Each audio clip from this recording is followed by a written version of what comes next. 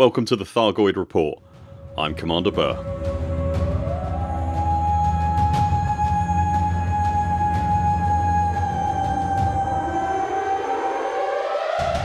This is a distillation of the excellent weekly thread from Burton Simmons on Reddit. For finer details on the why and what of the Thargoids activity, then do give that post a look. I have linked it below.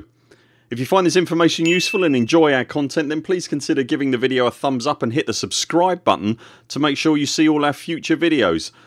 The following stations were attacked by Thargoids this week and are currently on fire and subject to ongoing rescue operations.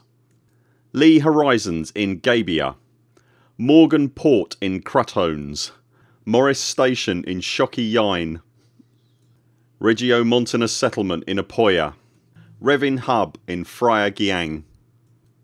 As well as evacuating civilians from these stations, you can also help delivering food, water, basic medicines and natural fabrics to the affected stations. If you are going into a burning station, bring all the heat sinks. Links to my previous videos on this subject are below.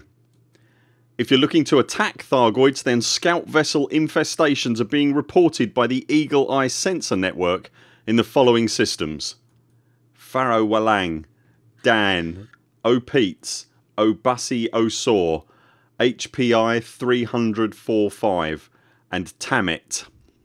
If you are engaging in anti-Thargoid scout combat operations, you don't necessarily need specialised equipment, but the entry level anti-Xeno weaponry requires no unlocking and it really helps. The scout class vessels also count as elite ranked ships, so this is an excellent way to level up your combat rank. For the more hardcore combat zone encounters, the following systems are under Thargoid incursion right now and will have combat zones that offer both scouts and larger Thargoid vessels: Shoki Yine, Gabia, Apoya, Khruttones, Phrygiang. For the scouts and the death daisies, I'd recommend decontamination limpets are added to your standard arsenal, and you might want to think about taking shed loads of heat sinks as well. The cone sector critters will struggle to track you when you're cold.